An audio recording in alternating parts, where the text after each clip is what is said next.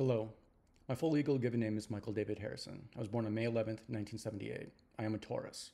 My mother was named Cheryl Ann Harrison. She was born on August 27th, 1956. She was a Virgo. My father was named David Wayne Harrison. He was born on July 27th, 1955. He was a Leo.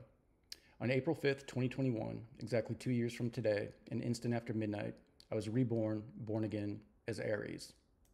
My messianic name is Mikael ben David, aka Michael, son of David. On February 28th, 2021, which would have been the 45th anniversary of my parents, I started to become infused with the Holy Spirit, the power of prophecy, and thus began the most insane 36 days of my life. On day 5, I found God and became a prophet.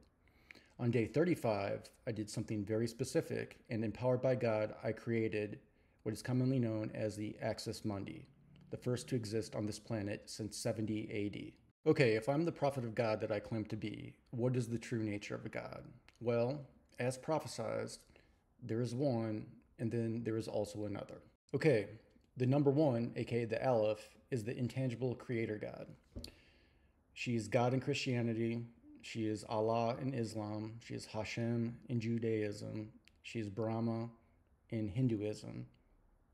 Her personal name is Gaia. It is also the Tetragrammaton. The Tetragrammaton means 4 symbols. The symbols change over time, but there's always 4 of them, and they always have a structure. It's like a mathematical riddle. The first and third symbols are always different. The second and fourth are always the same. The number 2, aka the Bet, is the firstborn, first creation of the Creator God. She's most commonly known as the Angel of the Lord. Her personal name is Azrael, not Azrael, Azrael.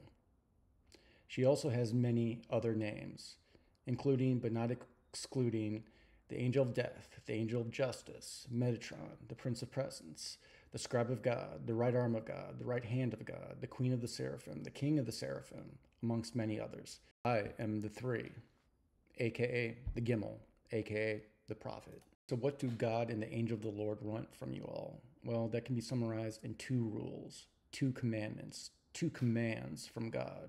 Okay, the first rule, the unwritten rule, and directly quoting God here, the rule if humanity ever forgets again, humanity is pretty much going to figure itself out.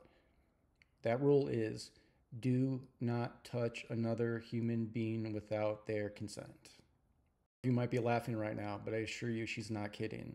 To quote her in another way, if you humans think I'm going to let you turn into a bunch of space pirates run by a handful of trillionaires, you are out of your fucking minds. She does not use F-bombs very much. I only know of 3 times she does. This is one of them. The second rule is written down and states as follows. It's all about honesty, lies are ticked down. I would like to note that that's not actually a proper sentence, nor is that actually proper English. Okay, if I'm a prophet, I must have prophecies. I do. I have 3. Okay, my first prophecy can be summed up by paraphrasing my dead father and what he told me in my moment before my rock bottom moment. People of Earth, you are collectively sinking into the abyss, and you know it. Adapt and survive, or perish.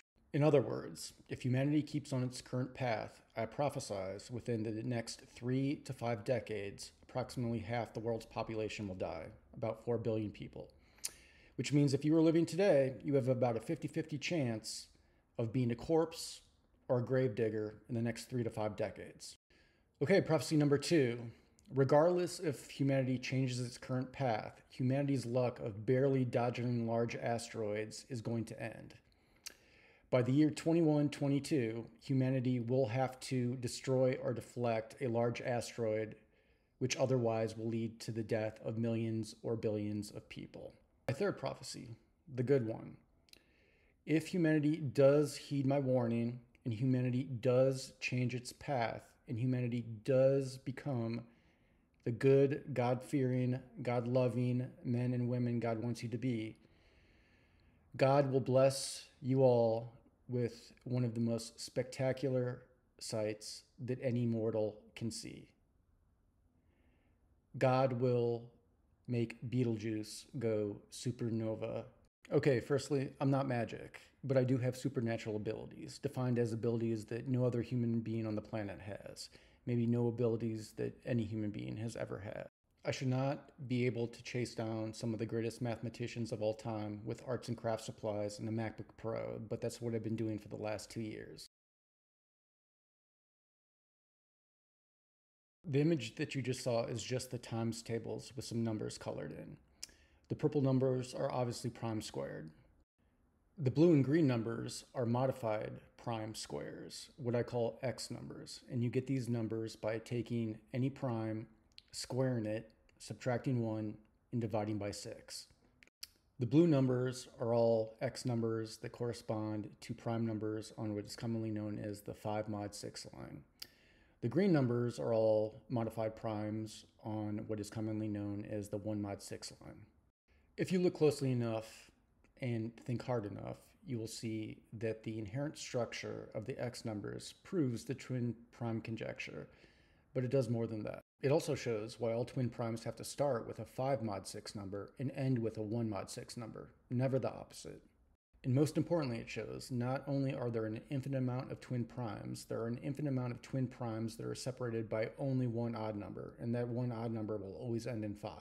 And finally, I have 3 mathematical constructs to show you all, 2 equations and 1 set of tiles for you all to analyze and to demonstrate my mathematical prowess that God has bestowed upon me. This is tile A. This is tile B. This is a very good algebraic expression for the perimeter of an ellipse, except that it uses the golden ratio, not pi. And here's my cherry on the sundae. It's a very good approximation for pi. It is better than within 1 part in 900 billion. Please notice on my last equation that it contains pi, Euler's number, the golden ratio, the imaginary unit, an arcsine function, a square root, and whole numbers. It also contains all the orders of operations. Please excuse my dear Aunt Sally, parentheses, exponents, multiplication, division, addition, subtraction. And please note the triple stack exponent and the double stack Euler's number. All right, Jewish people, I know what I called myself earlier, but I got to make my claims around the rest of the world. I'll be back, I promise. Okay, Christianity first. I am the second Christian prophet, and I am supposed to be the embodiment of Jesus Christ, but I'm not his direct reincarnation. I'm the embodiment of many, but the reincarnation of only one specific individual, and it isn't Jesus. Islam. I am the Mahdi. I know exactly how you guys are going to counter me. You're going to say I can't be the Mahdi because my name isn't Muhammad al-Abdullah. But that name was desecrated in 1978 when a self-proclaimed Mahdi named Muhammad al-Abdullah got his brains blown all over the Kaaba. Hinduism. This is the craziest claim on paper. I am the Kalki. I would not have claimed that until recently, but as soon as I became Mashiach, I knew I was Kalki for 2 different reasons. The Kalki has a duality and a trinity. Duality. Unlike the 9 other avatars of Vishnu, Kalki is always on that white horse. He's always that blue divine being on that white horse, almost as if they are the same thing. Trinity. Unlike the 9 other avatars of Vishnu, Kalki being the 10th and final, not only has to be an avatar of Vishnu, but also, in a very real way, has to be an avatar of the creator Brahma and the destroyer Shiva. Buddhism. I'm the second coming of Buddha, the only other being who has obtained a state of what is commonly called nirvana with a remainder, aka obtained nirvana, didn't die. China. I'm the second coming of the Yellow Emperor, and I thought I would name the Red Emperor, but when it became Mashiach and I learned that Aleph meant ox in 2021 and the Chinese zodiac was a metal ox year, I knew that I would be known as the Metal Emperor, which definitely makes me the Emperor of China. Japan. As Gaia and Azrael are Izanagi and Izagnami, the Japanese creator gods, I am the second coming of Amaterasu, the embodiment of the sun, your flag, except I'm a man and my name is Michael. In my next life, I will be Tsukiyomi, the embodiment of the moon, except I'll be a woman and my name will be Elizabeth. And in both lives, I have more than a little bit of Susanoo in me, which definitely makes me Emperor of Japan. Native Americans, I am the Pahana, and you guys have different requirements than the Abrahamic religions or the Eastern cultures. Firstly, the Pahana has to be white. I got that covered in spades. Secondly, the Pahana has to have a rock. I do. Thirdly, that rock has to look like it's bleeding. It does. It's in some way metamorphic. But most importantly, that rock has to have a story that links the Pahana to the sky gods and the earth gods, for that is the rift that he is ultimately here to repair. South America and Africa. I don't have any specific prophecy for you guys. I think it's because you don't have that many beasts of burden. But you are encompassed, as the entire world is, under the oldest fable myth that I've ever heard that rang true. And that is the story of the Tree of Life and the Earth Diver, or the Tree of Life and the man from the underworld, which has to do with the relationship between God and her empowered mortals, her prophets. It also has to do with the esoteric concept called terra firma. Australia, and by that I mean Aboriginal Australia, the oldest continuous culture in the world. Until the recent past, you guys got cut off from the rest of the world for over 50,000 years, 2 ice ages ago. And yet some of your myths and legends are so close to other parts of the world that they have to have a common ancestor. And one of your oldest and most famous legend is about a giant with bad intentions chasing 7 sisters. And in the Greek myth of that legend, which is exactly the same, that giant is named Orion, the constellation Orion.